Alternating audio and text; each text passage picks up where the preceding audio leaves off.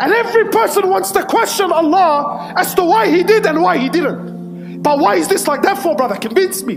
Convince me, brother. Your argument isn't too convincing. Really? Really? You can't sort your own problems out. If I was to tell you pick a number between 1 and 10, you wouldn't even know from which part of the brain that came from. But you have the audacity to question Allah Azza wa Jal as to why He did and why He didn't. And worse still, you have the audacity of going around promoting that you're a Muslim. Habibi, I don't know what Islam you're talking about.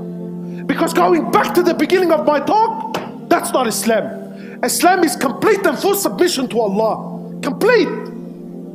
Allah's not interested in your thoughts and my thoughts. Allah's not interested in your feelings and my feelings. Allah's not interested in the opinion and the flow of Allah, what's out on the street, public perception. Habibi, leave that to democracy. That's not to Islam. The deen of Allah is complete. It's not open for negotiation. You want to make up your own rules, fine. But don't call it Islam. Don't twist and play with the deen of Allah to make it, fit your whims and your desires. That's not how it works. That's not Islam.